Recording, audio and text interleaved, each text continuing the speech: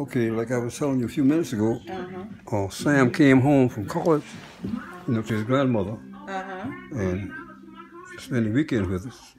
He was at Claflin in college, and he enjoyed himself. We had the best time in his life, and I love to cook, and I cooked that night.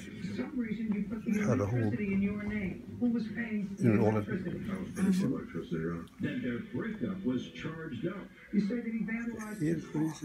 He said, look, I'm getting ready to go back. And you give me some of that beef you had the day. He said, I got a pan in my room, a fry pan in my room. I could cook it there. I said, what?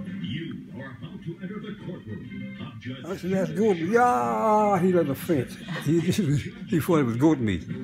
So you know he didn't carry any. Yeah. But he would have cared if I didn't tell him the difference. Right. I think about it all the time. Yeah.